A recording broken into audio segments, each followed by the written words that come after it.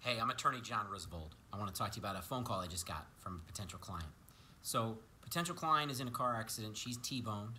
They take her by ambulance to an emergency room. They check her out, and it turns out that she's okay. But none of these medical bills are her responsibility. She's got a $1,000 bill for an ambulance ride. She's got an $8,000 bill from the hospital. So she goes to the other driver's insurance company, Allstate, and she says to them, hey, I've got $9,000 in bills. Can you help me pay them? And Allstate says, we accept 100% fault for this crash. It's 100% our driver's fault. We'll give you $600. $600 is the most they were willing to give her for the $9,000 in medical bills. Now, a lot of people are trying to settle their own cases, and there are some cases that you don't need to hire a lawyer for. But the insurance company has done 2 studies.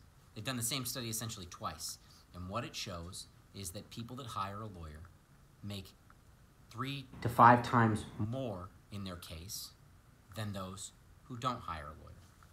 People who hire a lawyer get 3 to 5 times larger a recovery than if they didn't hire a lawyer. So the benefits of hiring a lawyer are simple. You've got somebody who can professionally negotiate with the insurance company and who can take the fight to them so that they don't pay you pennies on the dollar for your injuries.